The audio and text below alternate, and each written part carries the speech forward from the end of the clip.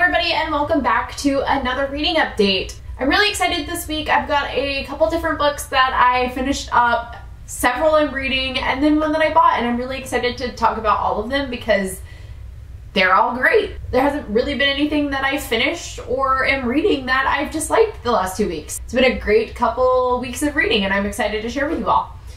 So we can dive right in. The first thing I finished was The Liar's Dictionary by Eley Williams. This book was really fun. I think I said in the last video that I talked about it that it's kind of a love letter to language because it's about a dictionary. I loved Eley Williams' writing style. It's just so full of so much wordplay, and you can just tell how much time she spent making this book reflect its subject matter. Like I said, a dictionary. And it was just overall a really enjoyable experience.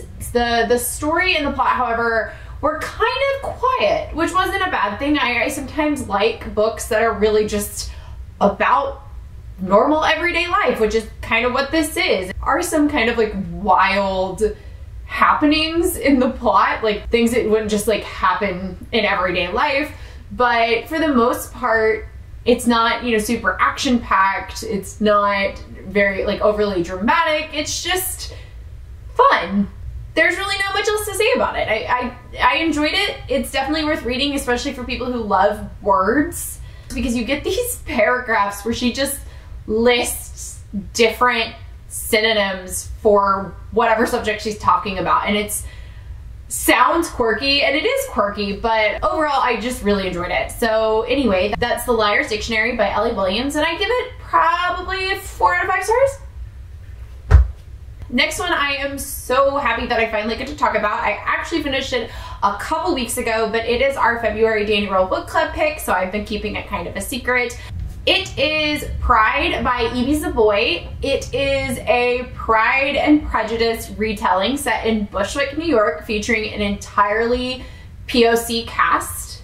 It is perfect for Valentine's Day. It is actually honestly perfect for any time of the year, but especially for Valentine's Day, and I will say that we planned that, though we didn't.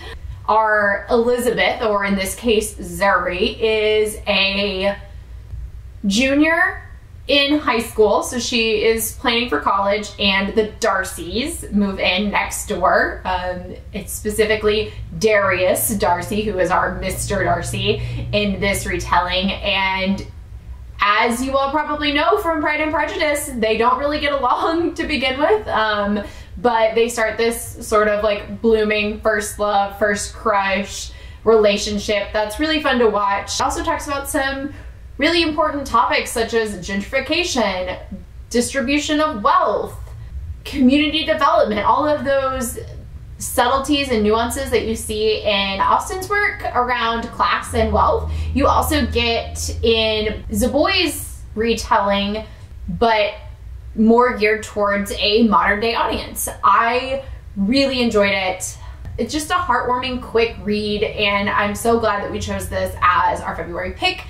We just recorded our podcast discussion about it the other night, and we almost talked for like 2 full hours. So there's obviously a lot that I have to say about that, and when that episode airs, I will make sure to post a link so that you all can listen to the full review. So yeah, if you want to join us in February, we still have boxes available, and we'd love to have you to read this really charming YA romance novel. So once again, that is Pride, a Pride and Prejudice remix by Ibi Zoboi. Okay, now into what I'm reading.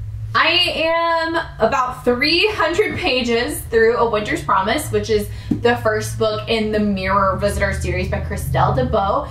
It is a French fantasy series. It is set in a post-apocalyptic world where all of these different families have branched out to form these different civilizations, basically.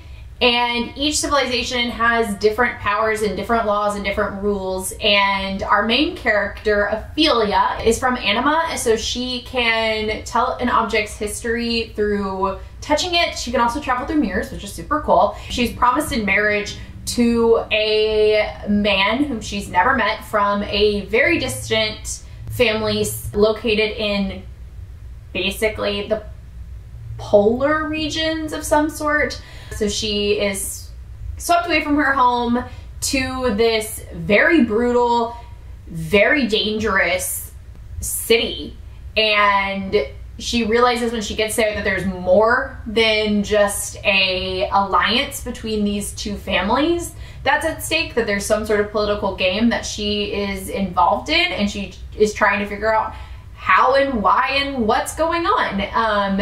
It is a romance, I think at some point. It's the world's slowest burn. Like I said, I'm 300 pages in, and like they barely talk to each other still, so it's not really an enemies to lovers, just because they're very indifferent about one another. But I think in the second or maybe third book, it's supposed to get more romance heavy. Right now it's just world building and political games, which has been really exciting, and I'm enjoying it, although I'm reading it really slowly, but it is pretty long, so I'm not judging myself on that. I will hopefully have it finished the next time I film a video. So anyway, that is A Winter's Promise by Christelle Dabos.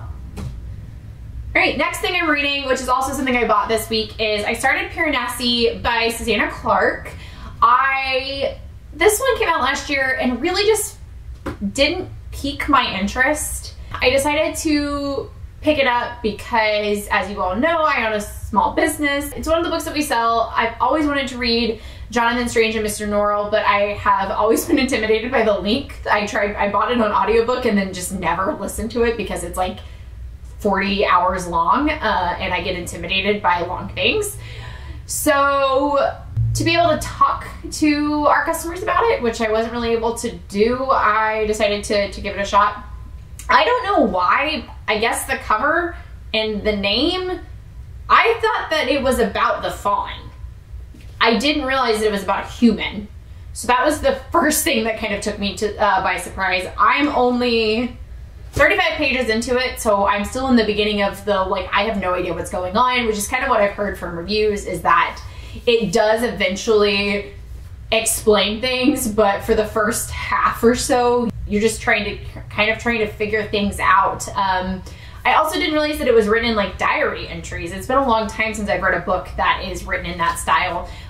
Right now I'm enjoying it. I love Susanna Clarke's writing style, so that's been a nice surprise. But yeah, I don't know how I'm going to feel about this one when I finish it, so stay tuned. But anyway, that's Piranesi by Susanna Clarke. Okay, and then lastly, what I bought. So my friend book club, we voted to read Black Buck this month, I guess. It's our February, sometimes we go over, so February, March-ish book pick.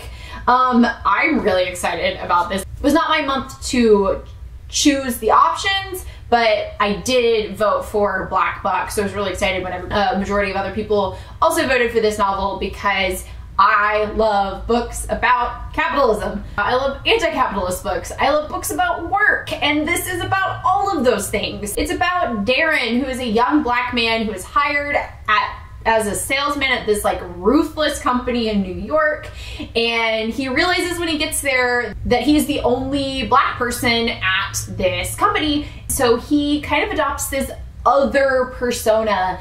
But things start to go wrong in his personal life. He apparently hatches this plan to help other people of color infiltrate their way into the American workforce. It's supposed to be like a pretty funny dark comedy, which I love dark humor. So I'm really excited to start this one. I haven't started it yet. Like I said, our book clubs sometimes extend outside of the month, so I usually read them the week and a half before our meeting, just so that they're fresh on my mind. So not sure when I will start this one, but obviously very excited. Once again, that is Black Buck by Mateo Askaripour. That's it for this week. Pretty quick reading update, but thanks so much for watching. I'll be back later this week with another video. In the meantime, comment and let me know what you just finished, what you're reading, or what you just bought. And of course, subscribe to the channel, and follow me on Instagram at NotSoWellRead. See y'all later. Bye.